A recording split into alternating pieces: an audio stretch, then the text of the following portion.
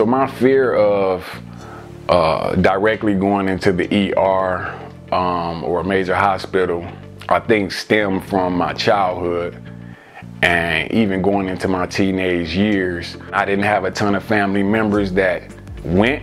Even if they were going through things or issues themselves and needed to see a doctor, they wouldn't go.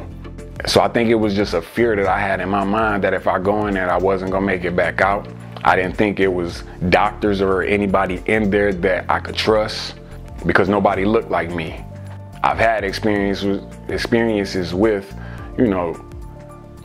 receiving horrible health care when I've had to get it. And I think it just lingered on into adulthood where it was like I didn't believe in going there because I didn't trust anybody. But for somebody who may have the same fear that I have, I would just inform everybody to do the proper research and give themselves some time to be comfortable with going in the ER and trusting their life in the hands of somebody else.